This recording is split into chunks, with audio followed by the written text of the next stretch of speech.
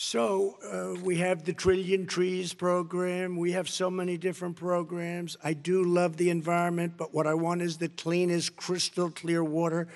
We are working so well with industry, but here's what we can't do. Look at China, how filthy it is.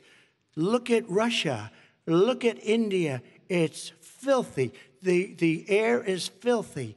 The Paris Accord, I took us out because we were going to have to spend trillions of dollars, and we were treated very unfairly. When they put us in there, they did us a great disservice. They were going to take away our businesses. I will not sacrifice tens of millions of jobs, thousands and thousands of companies because of the Paris Accord. Global warming is an existential threat to humanity. We have a moral obligation to deal with it. Our health and our jobs are at stake. That's what's happening. And right now, by the way, Wall Street firms indicated that my plan will in fact create 18.6 million jobs, 7 million more than his. This is from Wall Street. And I'll create $1 trillion more in economic growth than his proposal does. Not on climate, just on the economy. President Trump, Today came out and said very strongly, $6,500 will be taken away from families under his plan, that his plan is an economic disaster.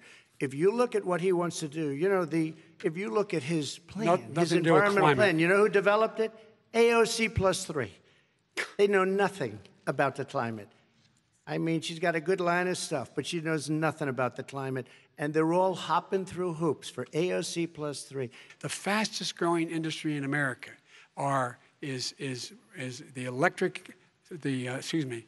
solar energy and wind. He thinks wind causes cancer, windmills. It's the fastest growing jobs, and they pay good prevailing wages, $45, $50 an hour. We can grow and we can be cleaner if we go the route I'm proposing. I know more about wind than you do. It's extremely expensive, kills all the birds, it's very intermittent, it's got a lot of problems, and they happen to make the windmills in both Germany and China.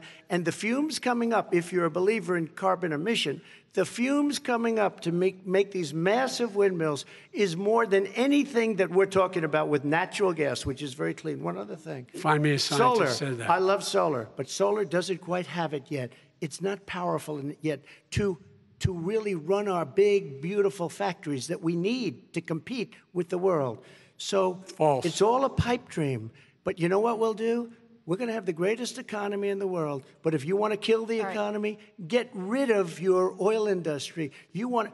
And what about fracking? All right, let me allow Vice President Biden to respond. I never said I oppose fracking. You said it on tape. I did. Show the tape. Put it on your website. I'll put it on. Put it on the website. The fact of the matter is he's flat lying. Would you rule out banning fracking? I do rule out banning fracking because the answer, we need other industries to transition to get to ultimately a complete zero emissions by 2025. What I will do with fracking over time is make sure that we can capture the emissions from the fracking, capture the emissions from gas. We can do that, and we can do that by investing money and doing it. But it's a transition to that. I have one more question in this pod, and then we have. He was against fracking. He said it. I will show that to you tomorrow. I am against fracking. Until he got the nomination, went to Pennsylvania, then he said, but you know what, Pennsylvania? He'll be against it very soon because his party